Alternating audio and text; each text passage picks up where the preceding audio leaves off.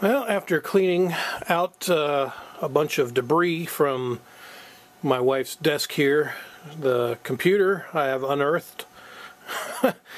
I'm getting ready to open it up. Actually, I've already done some upgrades to it. I didn't make a video because I wasn't sure if it was all going to work, but now that it has, I'll just go ahead and show you what I did. So I'll go ahead and get the lid off here, which it's kind of complicated. You know, push down, and I'm going to need two hands, so hold on. Okay. Now, get this out of the way. Okay, I don't have a whole lot of light here to work with, but what I did, I added a video card, also added a fan, and I added some more RAM down here. So let me figure out how I did this. I'm going to push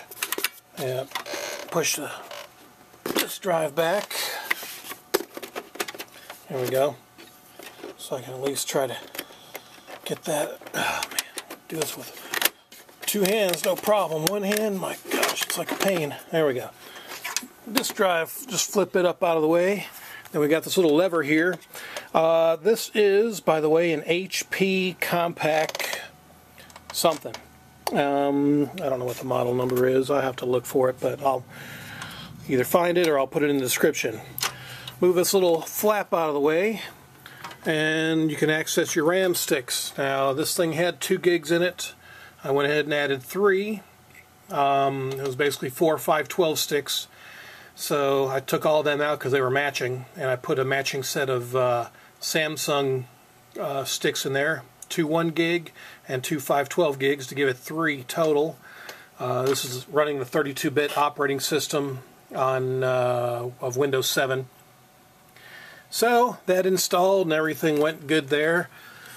Added a video card. This is the ATI 300X video card.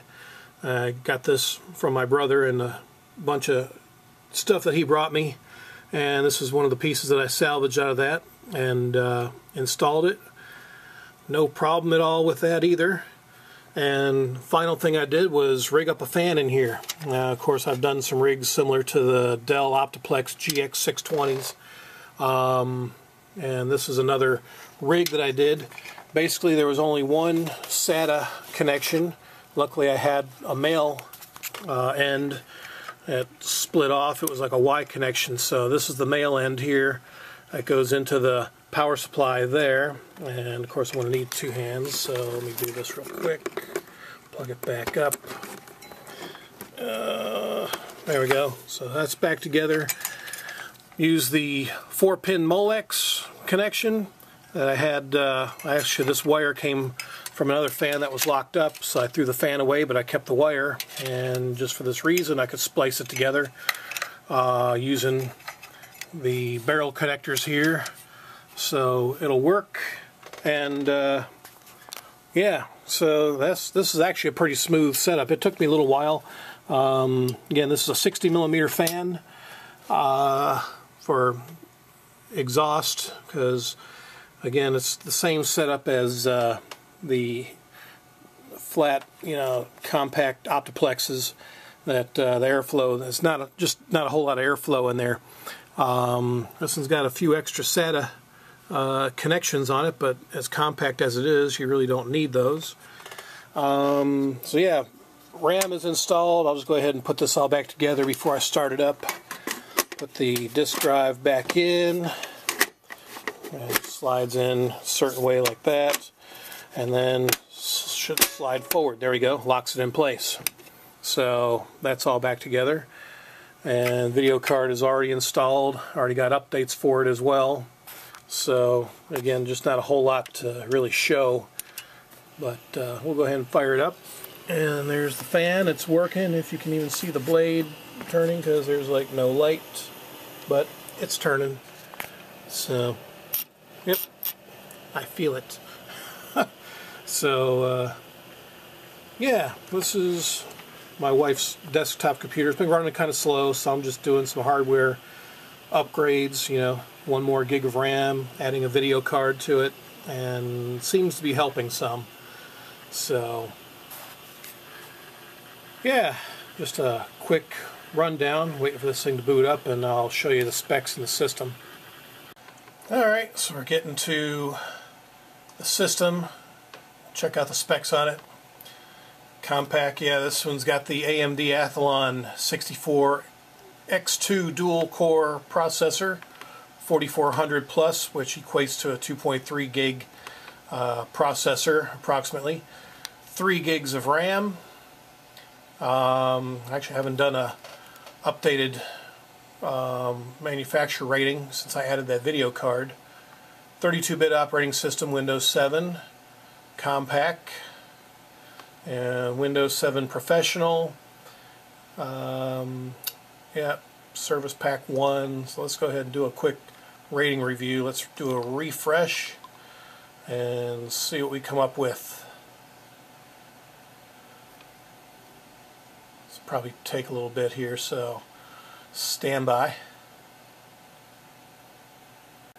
Let's see, currently we got a 4.9, 4.9, what do we got here? Move this out of the way. Processor calculations 4.9, memory 4.9, graphics 2.6, that's the lowest. Gaming graphics, which we don't use, 3.2, and the hard disk is a 5.3.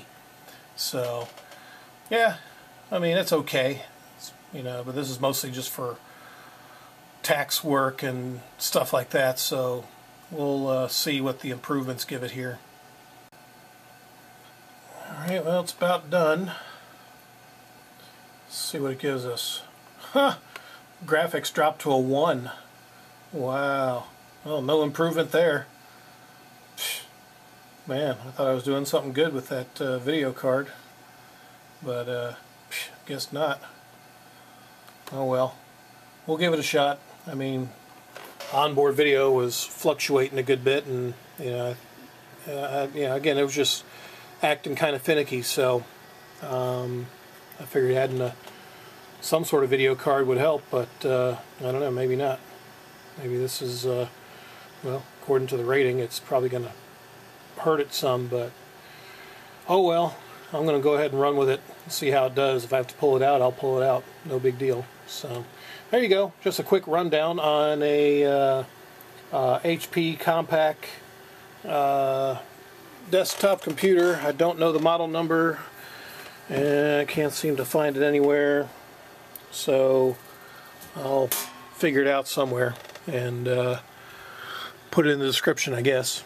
So, oh well, there you go. Just a quick rundown on upgrading, you know, what I thought was upgrading a desktop computer, you know, trying to help my wife out with some glitches she's been having with her system. So, you know, definitely needed more RAM. I think that was a help. And, you know, I don't know, video card, well, oh well, with the ventilation, that'll help too. So, anyway, enough rambling. There you go. I hope you enjoyed it, and thanks for watching.